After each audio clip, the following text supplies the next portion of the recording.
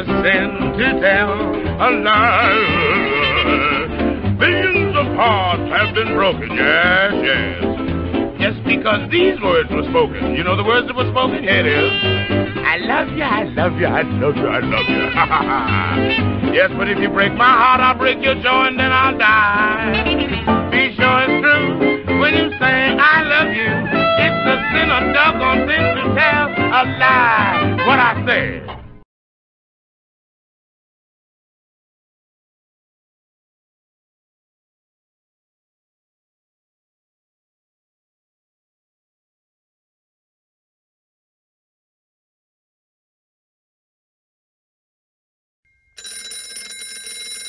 KOY, Jack Williams speaking. Oh, finally! I've been getting a busy signal for an hour. It's Donna Jean Makowski again. Hello, Donna Jean. I was hoping to hear from you. Are you still following the trial? Oh my, yes. And I must say, you folks are doing a marvelous job with your radio skits. Although the gals in my Bible study group do have a few suggestions. Do tell. First of all, we, that is, I and my Bible study group, the Sonoran Sisters, we attend the trial together, don't you know? We think it's important that your listening audience gets the unvarnished truth. Oh, that's what we're aiming for, Donna Jean, the truth. Well, when you refer to Mrs. Judd as a tiger woman, it adds quite a bit of prejudicial shellac, don't you think? It's salacious.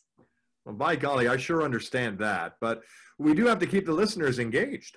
And to that end, you could probably skip over some of the more mundane testimony.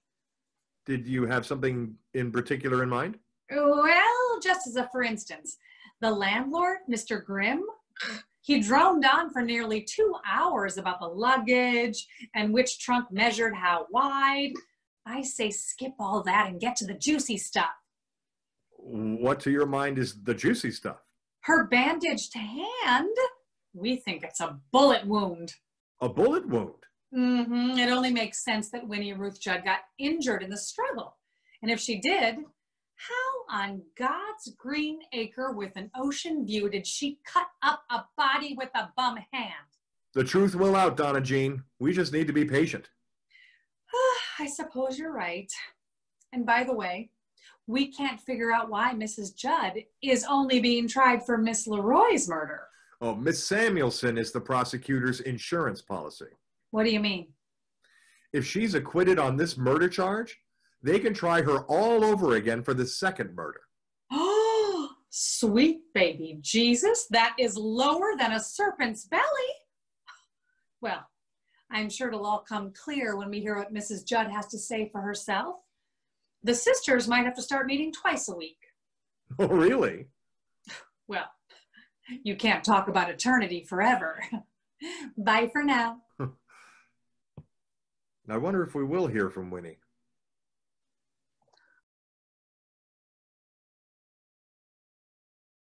I should tell my story to the jury. That would be risky. I could say I wasn't home when the trunks were packed. Is that the truth? I wouldn't have any idea where to begin. Whose idea was it? I can't say. He needs my protection. Oh, for the love of... Ruth, if they find you guilty and sane, you'll hang. Who is this he? I have a pretty good idea who he is, but if I'm going to help you, I must have the truth. The truth? It's overrated. I always preferred a good story.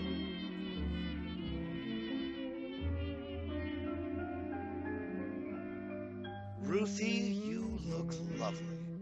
Thank you, Jack. And that dress? Now this gives me some ideas. I know it's your favorite, Jack. I wore it just for you. Baby, you smell like heaven. I feel like I'm in heaven when I'm in your arms. Let's sit down a while. Oh, Jack, I love you so very much. Yes, that's good. I don't know where this will lead us. Paradise, baby, straight to paradise. I couldn't do this sort of thing with someone I didn't love. Well, that's lucky for us, Ruthie. I love doing this sort of thing. Oh, Jack, I need to hear it first. I need to hear it from you. Doesn't that say it all? Yes, it does. Almost. I love you, Jack. I love you, Ruthie. Indeed, I do. I love you very much. It's a sin to tell a lie. You're avoiding the question. I was stupid to believe him. For me, it was love. For him, it was transactional. I know that now. Nevertheless, I need to know what happened in the house that night. I don't like to think about it. I know. Just go slowly. You have to understand, I'd had several sleepless nights. I tried taking luminol, but it didn't help me sleep. It does make the memory of the whole thing a little fuzzy. There was going to be a party at Sammy and Ann's house, and Jack Halloran wanted me to get some other girl, and we'd all go with him out to their house. So I suggested Mary Moore. She's a pretty little nurse and who had been taking Salverson. Salverson? She has syphilis? No, not now anyhow, so I saw no harm. She's pretty and can be interesting. We went out to the house and a couple of Jack's friends were there. The girls didn't like it, so we left and went back to my place. It was a nice, clean evening. I truly didn't even take a drink. The next night, Anne wanted me to come over for bridge. So I took the streetcar to their house. It got to be late, so I decided to spend the night with Sammy and Anne. The next morning was when the quarrel began. They said they would tell Jack that I had introduced him to a nurse who had syphilis. Anne, you've got no right to tell him things from the office. She isn't contagious. The doctors let her work at nursing. I'll tell Jack, and he certainly won't think much of you for doing such a thing. If you do that, I'll tell Jack and everybody else that you two are partners. When I tell him that you introduce him to girls who have syphilis, he won't have a thing to do with you. Sammy, I'll shoot you if you tell him. Then Sammy ran out of the room and came back with a gun and said she would shoot me. And I threw my hand over the mouth of the gun and grabbed the bread knife. She shot me in the hand, and I jumped on her with all my weight and knocked her down. Anne grabbed the ironing board, brained me with it. Some got the gun away from Sammy and shot her. Anne wouldn't stop attacking me. I shot her too. I'm so sorry Sammy shot me. Whether it was the pain or what, I killed them. There was no harm introducing this nurse, who's very pretty to the men. She was cured of her social disease.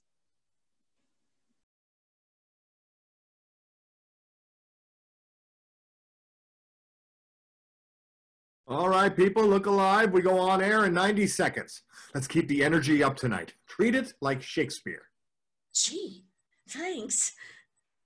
This time of night, KOY's signal is reaching halfway around the globe. It's the biggest audience you'll ever have. We're picking it up with Prosecutor Andrews' direct examination of the LA Railroad worker, George Brooker. Make it sing in 5, 4, 3. And now it's time for the trial of Winnie Ruth Judd. The prosecution's case is heating up. What gruesome evidence was revealed at the Los Angeles train depot? Let's listen in as the shocking details continue to unfold.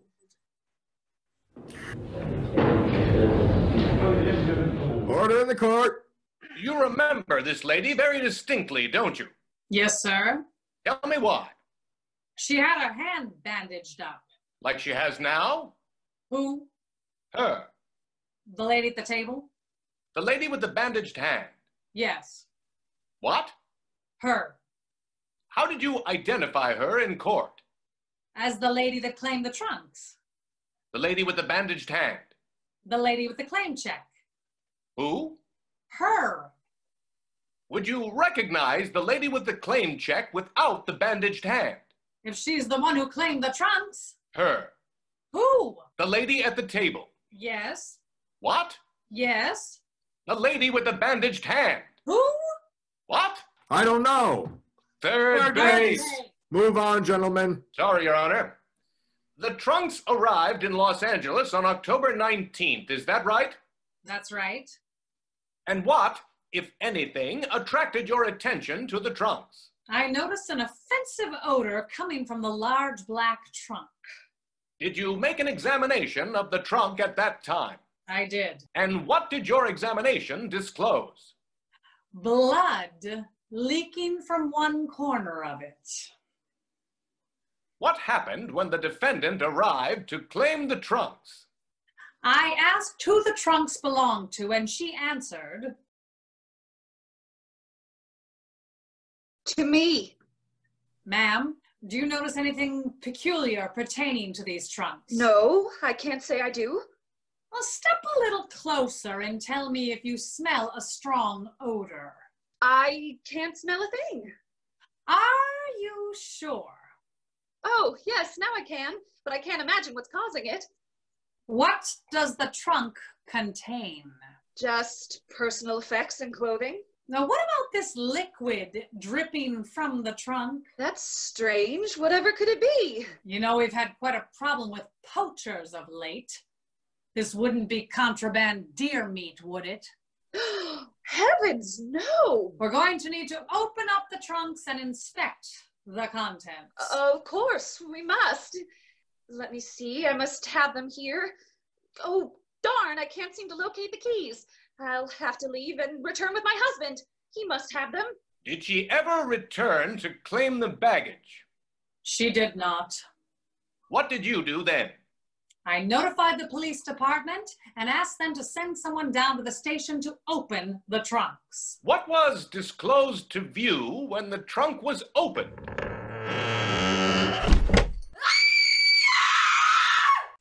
What was revealed when the trunk was opened? Find out when we return following this commercial message. Are you tired of wasting money on moldy vegetables? Back in 60 seconds, folks. Holy cow, you scared me to death! I'm so sorry. I didn't mean to scream. I guess I just got caught up in the moment. It was perfect, Nancy. Just the sort of pizzazz we need. Thank you, Mr. Williams. Now we're coming into the last scene with the trunks and the second body, and we really need to drive home that image. Just like that. You heard right. Frozen food from Birdseye, available at all finer grocery stores. Now let's return to the testimony of the Los Angeles station master as LA police are about to open the terrifying trunks, only to discover their salacious stuffing. The trunk contained the body of Agnes Ann Leroy in a state of advanced decomposition. And the other pieces of luggage? They contained the dismembered body of Hedvig Samuelson. Order! Order! Thank you, Mr. Brooker. That is all. Cross-examination. Cross-examination. Nothing, Your Honor. Although we renew our objection as to the admissibility of the Samuelson evidence, Mrs. Judd is only being tried for the murder of Anne Leroy. The objection is overruled. Call your next witness. Prosecution calls R.R. Creasy, Deputy Coroner for the City of Los Angeles.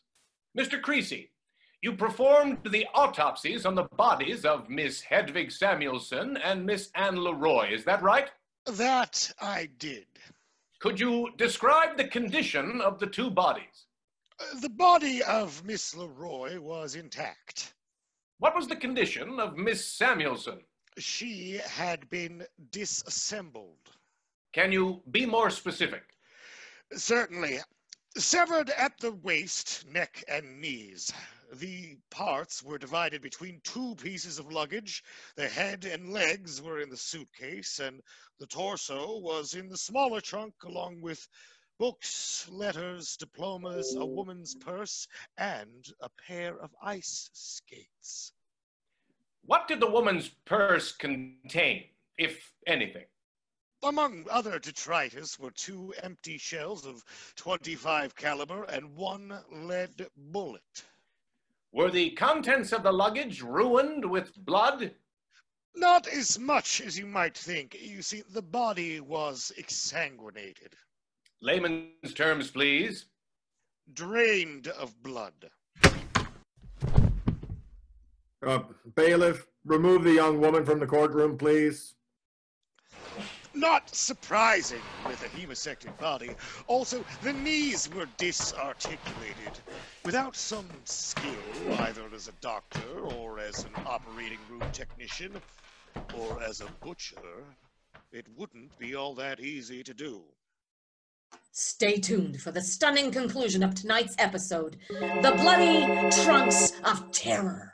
If you're like me, you're sick and tired of stripped screws. Okay, we're running a little long, people. Keep the drama, but step up the pace, please. Let's lose the testimony from the ballistics expert and the police detective and go straight to the housekeeper. No, hold on, Jack. The detective was going to tell about the crime scene being contaminated. Can we dump the housekeeper instead? No! I've been working so hard on my accent. I used to work and clean house for them once a week. 10 seconds, Jack. Oh, hell's bells. Page 56, everyone. The department store engineer. Shit! With the all-new Phillips screw and driver, available at all finer hardware stores. Welcome back to the trial that has a stranglehold on the nation with one hand and a bucket of blood in the other. We join the state's case in progress.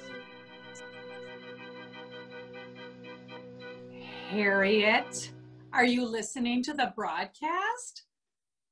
Well, you best forget about the Lone Ranger and tune in KOY because the prosecution's case is wrapping up. Yes, they just showed the confession letter that plumber pulled out of the toilet. Passed it around the jury. Well, of course they cleaned it off first. I don't know, bleach or vinegar most likely. Harriet, stay with me. Then their handwriting expert vouched for the authenticity of it, and they read the whole rambling mess into the record. No, it doesn't look good for our Winnie. Did you change the station? Well, do it now. The last witness is taking the stand. State your name, please. Mary Louise Moore. What is your occupation? I'm a registered nurse. Calling your attention to Thursday evening, the 15th day of last October, did you see the defendant on that evening? Mrs. Judd came to my home about 7 o'clock that evening and took me to her home. Who, if anybody, accompanied her at that time? Mr. Jack Halloran. After the defendant, Mrs. Judd and Jack Halloran arrived at your home on that evening, where, if any place, did they go? We went to the home of Miss Samuelson and Miss Leroy. Now, Miss Moore, when you arrived at the house, did you or Mrs. Judd go inside? Neither of us went inside. We both stayed in the car. Tell me, Mary, what do you think of Jack? He seems very nice. He's nicer than that. He is perfectly grand. You know, I used to live here with Anne and Sammy, but I moved away because of our differences about Jack. Anne is trying to take Jack away from me. I get so angry about Jack and Anne that I could either go crazy or die. Go crazy or die. That was during the time, as I understand, that Jack Halloran was inside the home? Yes. Did he return to the car? Yes, he returned to the car and brought 2 men with him, Dr. Brown and another man I didn't recognize. They all got in the car and we went over to Mrs. Judd's apartment. When I found out that Dr. Judd wasn't there, well, I asked them to take me home. Why did you ask to go home? My reputation. It was obvious these men had expectations. Shameful enough for Anne and Sammy, but Ruth is a married woman. Well, I had no desire to become someone's summer wife. Summer wife. Can you define that term for the court? No need to answer that question, Miss Moore. We all know the definition. Thank you. And you believe Mrs. Judd was a summer wife for Mr. Halloran? Objection. I'll allow it. The witness may answer. It pains me to say it, but yes. Ruth was head over heels and thought Mr. Halloran would leave his wife and kids for her. Please. He was a scoundrel, but still a practicing Catholic. Ruth was deluded and unbalanced. Objection. And she certainly wasn't going to let Anne and Sammy stand in the way of her ridiculous fantasy. Oh, Your Honor. She was bound and determined to have Jack Halloran, no matter the cost. This witness has no expertise in psychiatry.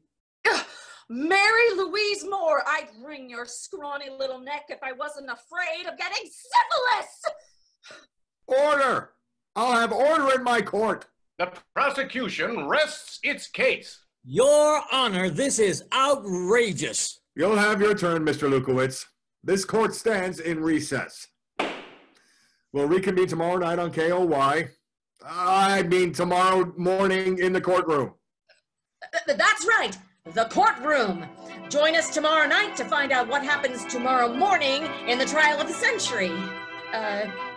Arizona versus the homicidal Hellcat.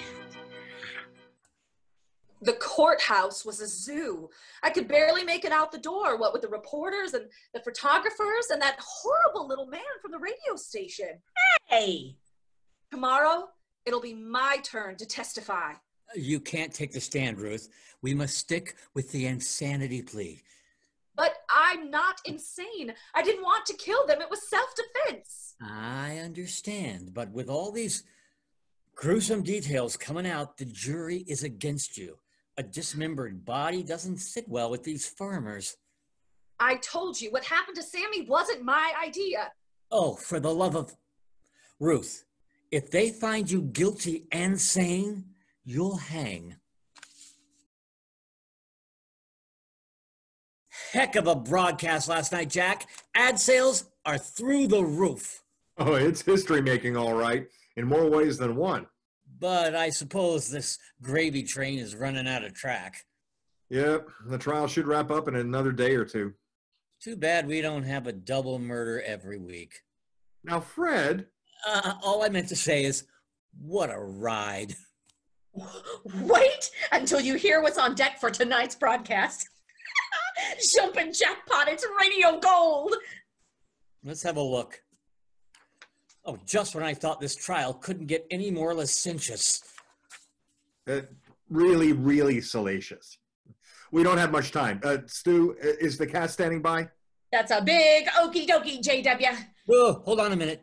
We can't put this on the air. We run a family operation here. Mr. What's Palmer, he talking about? I just wrote down what they said. What am I looking for? Just because it's true doesn't make it appropriate. Oh, brother. So we'll run a disclaimer. What the hell's a disclaimer? I see a circus motif. We'll have to edit on the fly, Fred. I mean, we're on in 5, 4, 3. It isn't the paddle, it's not the canoe.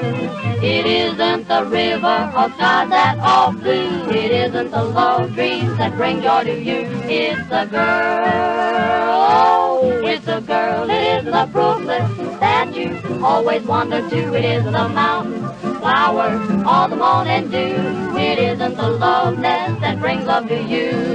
It's the girl that makes you happy and it's the girl that makes you blue. You up and down them. What a lonely world would be without them. It isn't the songbirds, the song that they sing. It isn't the sunshine that makes you like spring. So what is this magic that makes all the things?